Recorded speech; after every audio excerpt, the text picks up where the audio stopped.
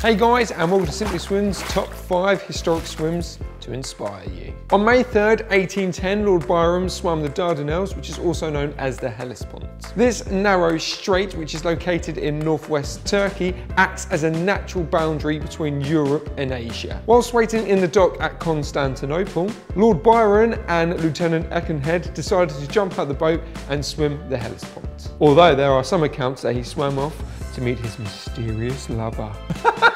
There are now popular annual events to recreate the swim at Hellespont, which you can see behind me. On August 6th, 1926, a 19-year-old Gertrude Ederle became the first woman to swim the English Channel. For a grueling 14 hours and 34 minutes, Gertrude pushed through unpredictable currents, cold water and strong winds. It was because of these strong winds that Gertrude's trainer kept on asking her to get out of the choppy water, which she then replied, "What for?" At this time, only 5 men had ever swum the English Channel, to which the best time was 16 hours and 33 minutes. This inspired women all over the world.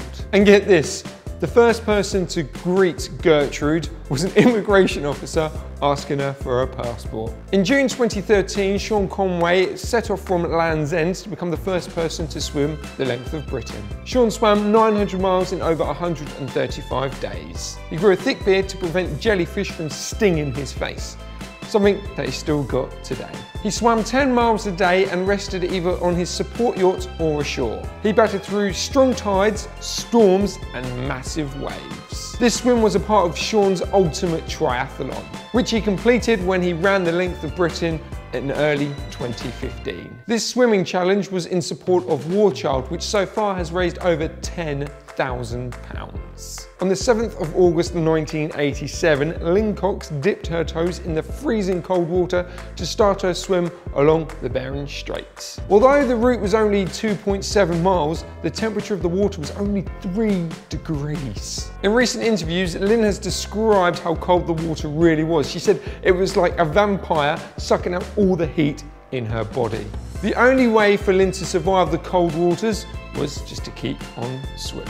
And she did it in 2 hours and 16 minutes. The biggest challenge was the last 800 meters. This was due to the very strong offshore currents. Once she had reached the shore, she was greeted by 2 Russian military figures. They prepared a small beach party in her honor, which mainly consisted of tea and biscuits, obviously to warm her up, and also had the KGB and various sports stars. This swim turned Lynne into a Cold War celebrity, and today it's recognized as one of the hardest swims to do in cold water. In 1998, Susie Maroney swam from Mexico to Cuba. Susie swam 123 miles in 38 hours and 33 minutes across the Yucatan Straits. At the time, it held the world record for unassisted distance swimming in open water. Starting at 5 AM, Susie had to deal with jellyfish-infested choppy waters. Due to sharks in the waters, at some points Susie had to swim in a cage, and also as well her brothers swam alongside her at points to protect her. Although she had a special lycra swimsuit protecting her from jellyfish stings, she was covered head to toe in them. She reached the shores of Cuba at 2:30 PM, where Cuban officials, her support team and journalists greeted her. Susie originally wanted to swim 145 miles, but the Cuban authorities wouldn't let her, advising her to finish up on the beach. So that's just some of our favourite historic swims so far. Have we missed any out? Just comment below, and thanks for watching.